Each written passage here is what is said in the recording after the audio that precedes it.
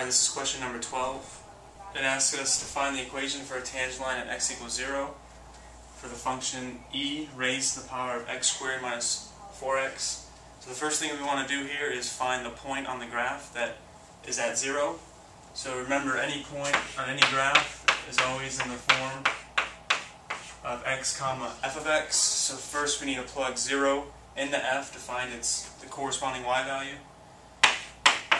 So f of 0 equals e to the 0 minus 0, which is obviously just e to the 0, and anything raised to the 0th power is just 1. Alright, so now we know our point of interest is 0, 1. Alright, so now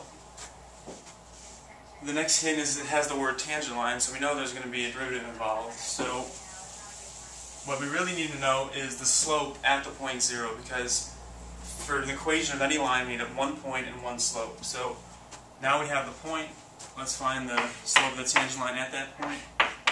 So we find our general derivative. So what we have here is e raised to x squared minus 4x. So the derivative of e to the x is just e to the x. So that means for any x, the derivative is just e to the x. So what we have is e to the x squared minus 4x. So the derivative will be e to the x squared minus 4x. Now the only difference is what we had in the exponent was not just x, it was a function of x, right? So what we have to do now is multiply by the derivative of the inside. So the inside function was x squared minus 4x. So we have to find that derivative.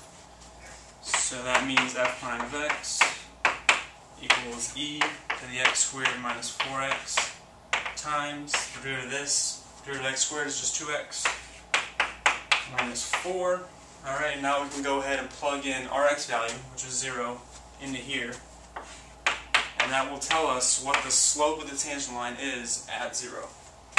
So we get e, this is just 0, times 0 minus 4, right? Just plug that in. This is 1, that's negative 4.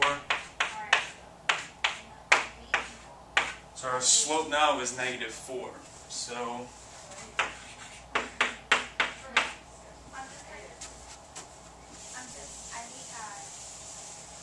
we're almost done now. We have found the point of interest and the slope of interest. Now we just have to find the equation for the line. So we can always use this equation. Y minus y1 equals m times x minus x1, right? Where this is the x value of the point, the y value of the point, and the slope. So we get y minus 1 equals, now the slope, which is negative 4, times x minus 0. And then we just bring that 1 over, we're going to get negative 4x plus 1. That's going to be your final answer.